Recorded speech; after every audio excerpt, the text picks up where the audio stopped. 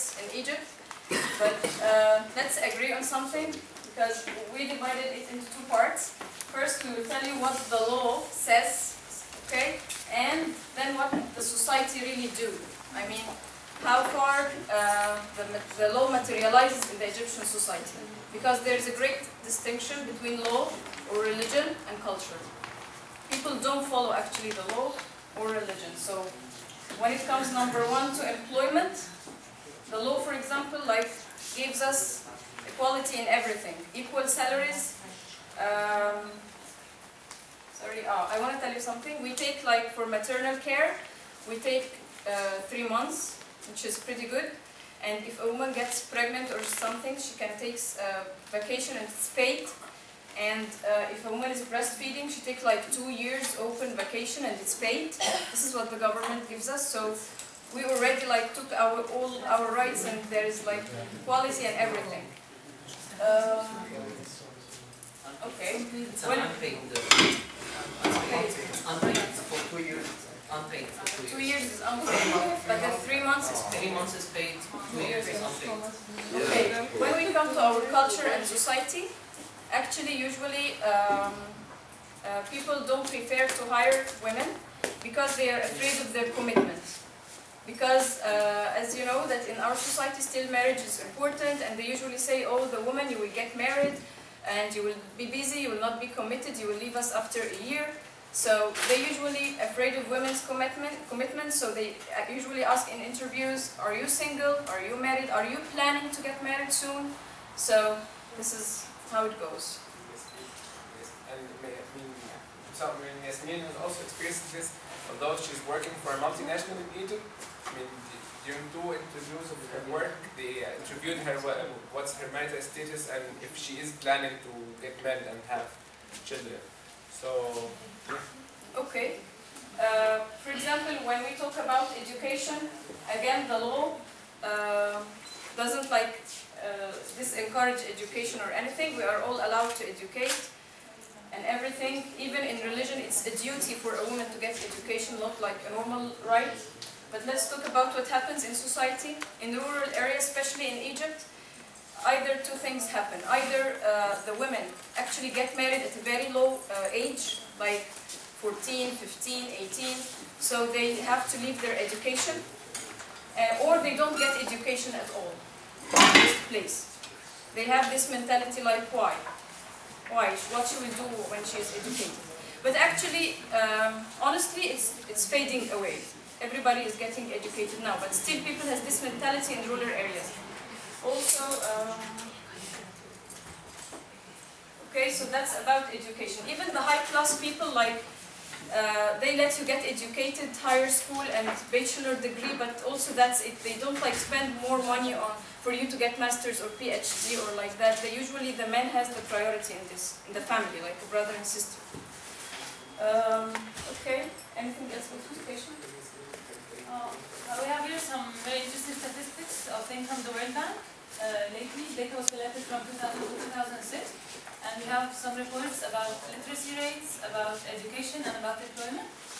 So starting by illiteracy, as you can see, Egypt is one of the countries with a very high illiteracy female rate, so it's ranked 2nd after Morocco. Can I add something to you? Can you come back? I mean, the average, I mean, like the number of, the percentage of illiteracy in Egypt is around 42 to 45%. So when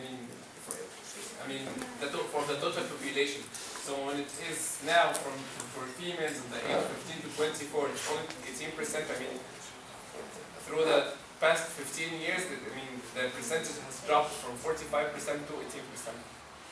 You know what I mean? Illiteracy. I mean, this is illiteracy. I mean, literacy rates. Yeah, illiteracy is being able to write and read.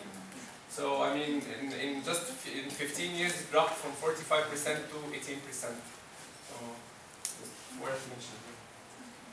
You mean illiteracy is being not able to. Not being able to read and write. Okay, yeah. Illiteracy and literacy is. Can you see the side? Here's another graph of literacy, so the numbers are the other way around. So basically, the urban population are a bit more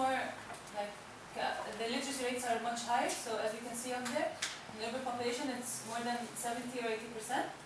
The real problem with illiteracy basically occurs in the rural areas, where people are either against education because of their traditions or whatsoever, or they don't really want to invest in their female education, thinking that before marriage the dad will always pay for the kids and take care of her, and after marriage the husband will be doing this, so it's not really worth investment. Going back to the education, as you can see here also, depending on the region, the male to female education percentages are quite variable, and we still have the problem in upper and rural Egypt, and it decreases gradually as we go to the urban population. As for employment, this is a division per governorate in Egypt, depending on the percentage of women labor force.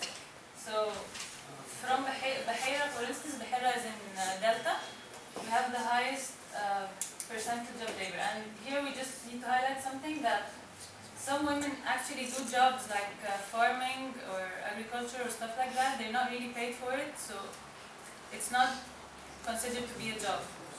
I mean, like if a family has got a piece of land or they have got some cattle, I mean, the women it's very, very acceptable and very common that a woman just does the farming work or the taking care of the cattle, but it's not considered as job as much as if it's their own asset, or it's just like a part of housework. So this is why it's not, I mean, like Fayoum is a very agricultural governorate, and the percentage is only 11%, which I mean, highly doubt that it's thing is they do the job but they don't get paid for it. That's why it's not a real job. And finally, for the wages, unfortunately, in the jobs, the female who do the same job get much less money than the males. So here on this chart, it shows that it's almost the females get almost 25% of the wages of the males doing the same job. And that's it for education. Yeah, for those of you guys who are interested in like more statistics in the Arab region or in the Middle East, we have like a detailed like statistics that shows like the education and the employment, and at the same as the politics side. So I can send you like the statistics in one sheet or like in a presentation or something like that.